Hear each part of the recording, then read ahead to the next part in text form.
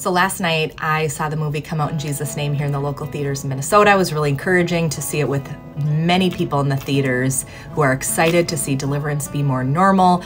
It's been very interesting for me to see how many people are in opposition to it, and that it's not something that people are really supportive of. And for me, I just really have been following the Word of God and what I feel God is leading me to do, and seeing that He says, cast out demons, freely you receive, freely you give. So it is in the Bible. One of my favorite quotes from the movie is Derek Prince.